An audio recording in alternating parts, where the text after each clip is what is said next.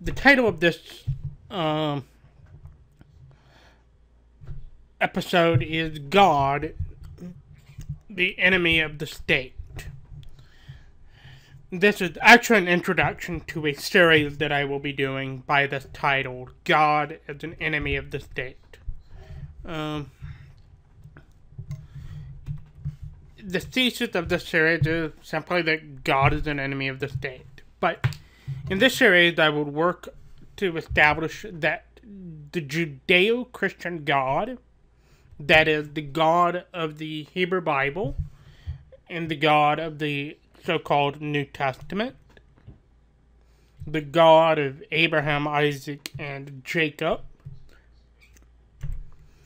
is against the state. That he's not a friend of the state, as commonly believed by the advocates of the state, and even by anti-theistic anarchists. But rather, we will establish that God is the arch enemy of the state, of the state, that he's the chief enemy of governments. We will do this by going through the Bible from the beginning to the end and see the attitude by which the scriptures, that is, the Hebrew and Christian, the Jewish and Christian sacred writing, the Old and New Testament of the Bible, or the so-called Old and New Testament of the Bible, and how it speaks about or concerning the kingdoms of this world, concerning human government and God's relationship to them. As an outline of the series, forgive me that some of these words may be hard to read due to the font color and the background. Probably should have done a better background. But anyhow, this is an outline of what you may expect to be on future episodes. What I will likely cover. I may cover some other things that are not on this outline. But anyhow, this is a rough draft, a rough outline of what I will be covering. The first thing I will do is make an argument for the existence of God and why such gods, of the ancient gods, of the pagan, of the Greek, Roman, Norse, and even the Hindu deities cannot be or ought to be excluded, or how these arguments actually exclude the deities, and hence why the God that is being called for is at the very least a deistic God. That is a God who just created the universe. Then after the initial creation, ceases to intervene in the affairs of man. And at the very most, I would argue that he does intervene in the affairs of men. Number two, I will then establish that God is sovereign over creation. That is, that he is the owner of the universe.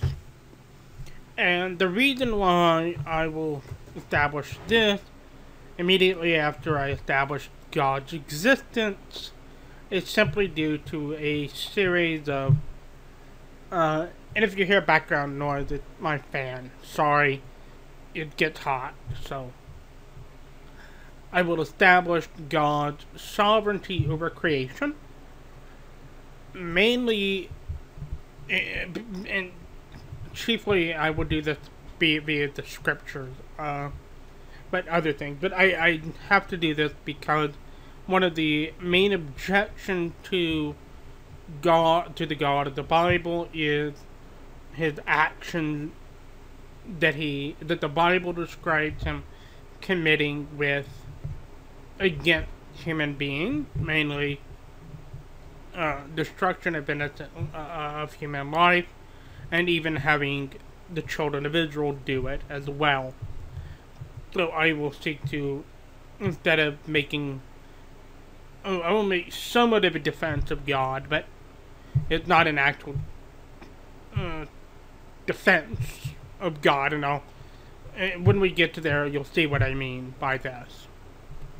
But in order to actually go to roll out to why is it important to what comes after this the series of God's intervention, that you first have to establish his sovereignty. So it's literally the first thing that I have to wind up doing. The third thing we will be covering is after we establish God's existence and then God's sovereignty over creation, or his ownership, we will then go into the sacred script, the sacred writing, and go on to establish God as an enemy of the state. And one of the first things we will be covering is God's wrath as poured out in the flood, or the flood being God's judgment of human beings, in which we will just go through background of the flood story and seek to establish why God destroyed human beings and even animals in the flood. In this series, I want to go over whether or not the flood happened or didn't happen, or whether or not the flood is local or global. Suffice it to say that I take the position that the flood was a local event, but one that happened prior to humanity spread across the globe. So roughly around the end of the Ice Age.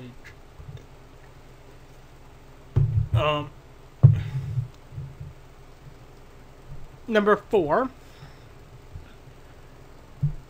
God's destruction of the first attempt to establish human government. In this particular passage, we will go over humanity's rebellious act, the first rebellious act of human against God after the flood, seeking to establish a kingdom, a human government, and that God's reaction to that establishment by destroying the government, or getting rid of the attempt, by destroying the or judgment against the government, by going ahead and destroying the government and then forcing human beings to spread abroad. That's what we will go over in that episode. Basically, here's what we'll go through: is creation, the flood, and then the Tower of Babel. In the fifth, so number 5 is the Torah's answer to establishing justice. Basically, the reason why I inserted this one here, even though it really has nothing to do with God as enemy of the state, it does have something to do with God, with the establishment of judges. Basically, the question that the statists bring up is, without a state, without a centralized monopoly on violence or a monopoly on arbitration, how then will justice and dispute be settled? And this is I will attempt to answer that the Torah, I believe, or the Hebrew Bible, gives a somewhat reasonable answer for this, and that it is compatible with answers that have already been given in other market anarchist literature. So this will be, if you will, a religious answer to accompany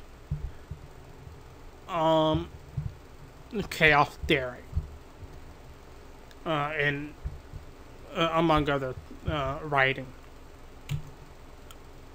So number 6, God's prediction that Israel would establish a king, and he set the laws regarding king, or regarding the establishment of a king, or the ruling of a king, how a king is to rule, what the king can and cannot do. Mainly in this, I will go over a passage in which statists go to and say, look, God establishes a king, yada yada yada, and I will demonstrate basically that's not true, that God actually predicted the children of Israel would establish a king, but then God, if you will, reluctantly grants them their wish, and then give them rulings regarding the king, or give them rules that the king ought to abide by, or has to abide by. And I will basically compare this with another incident, which Israel rebelled against God and then establishes or seek to establish a religious order, or a priesthood, if you will, and that God grants them their desire for a priesthood, but then sets restrictions on them. And in Jewish law, or in the tradition of Judaism, there is actually a reason why God grants them the said priesthood. And we will then apply this to the Israel's request for a king, how really this is analogous. In episode number 7, Israel's request for a king, so we will go over the fulfillment of God's prediction in the Torah, and how God reacts to the request. Or particularly first, how the prophet reacts, and then second, how God then reacts to the prophet, and to Israel's request to be like the nations.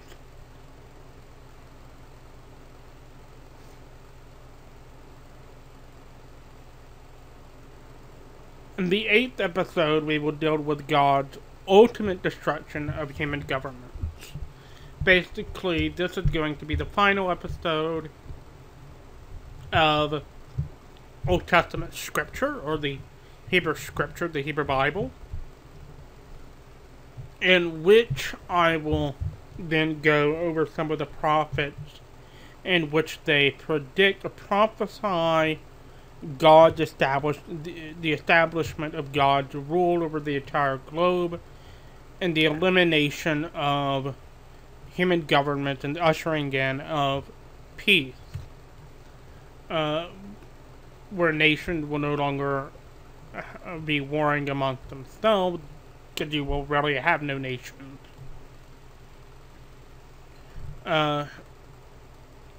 And this is basically will be coming from Isaiah, Jeremiah, Ezekiel, and Daniel, for example. And so that will be covered in that episode, the destruction of human governments. In episode number 9, we will then go into the New Testament, or the so-called New Testament, the Christian scriptures, in which the first episode is, and that would be the Gospel of Yeshua, a political gospel. Unlike most Christians, will not be proposing that the gospel is the death, burial, and resurrection, but rather, I propose, my thesis is that Yeshua's gospel is political in nature. And that it is this message that got him killed, ultimately, because the human rulers saw this as a threat. And you will see why in this message. Suffice to say, it has everything to do with the Malchut HaShamayim, the kingdom of heaven. In episode 10, Triumph over Authorities or Human Governments by the Cross, in which I will go over several of Paul's teaching that generally most Christians have interpreted to be about spiritual principalities, and how really it's not talking about anything, well, spiritual, yes, but not necessarily. That it is through the cross of Christ, through his death and resurrection, Yeshua have triumphed and openly displayed humiliation toward human governance. And I will demonstrate that through several of the passages that Paul had written with regard to this. For example, in Colossians. The 11th, Peter and Paul advocate for human government or pacifists. Basically, this is the question, in which I will be going over some passages written by Peter and Paul that appear to be, on the surface, advocating for human governments. Or, better yet, teaching that God has established human governments and that he commands blind obedience or allegiance thereof to them. In fact, these passages are passages brought up by statist Christians and anarchists, or anti-theistic, or atheistic anarchists alike, in order to, alike, claiming that the Bible is against anarchy, and that it is rather for, or if you will, pro-state. That it is that it is an impossibility for one to be a theist, or particularly to be a Christian theist, or in particular to be a Paulian, should I say, a Christian theist who accepts the writings of Paul, and be an anarchist at the same time. And then, finally, I will go over number 12. But before I do number 12, just say the thesis of number 11 is that really the statists are wrong in using these passages, that really there's another way of interpreting them, and that is that Peter and Paul are pacifists. That they actually call for a passive disobedience and ultimate submission to government seeking to bind them, and this leads to martyrdom eventually. But anyhow, so the submission, quote unquote, that they're talking about is a passive submission and not an active obedience. In fact, I will explain why the normative interpretation is really a ridiculous interpretation given in light of history and Paul's own and really what you have within the letters themselves, and the movement which they propagated. But number 12, God's final war with the state, the real teaching of the Book of Revelation. So instead of actually viewing the Book of Revelation as a text that is dealing with prophecy, that even though it may actually ultimately deal with prophecy, future thing, it's rather I will deal with it as a polemic. That it is that much of the things written in there are familiar both to Paul's immediate readers and even today, because the beast is an ongoing beast.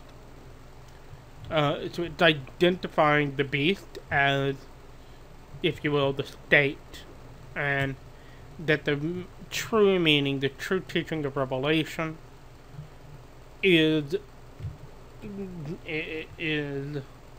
that the believer is to reject the state and give it allegiance to God, and that God will finally triumph over the state, and that those who give allegiance to the state are enemies to God. Basically is what happens in that episode. I may then finally conclude, which I haven't put on this one, and outside, instead of dealing with the scriptures, I made the final episode number 13, if I decided to do 13 episodes or do all of those which I list here. I will ultimately wind up, after I deal with these, is to discuss how allegiance to the state is idolatry, how the state itself is a god, and how those who are either atheist or are theist ought to reject the state if they want to be consistent. So that is the outline of the series that I will be doing. God as enemy of the state. Again, my name is Matthew Mansell. You are watching Divine Anarchy on Voluntary Virtues Network. Which airs every Saturday at 10 to 10:30 Eastern Standard Time. Thank you. Shalom Aleichem.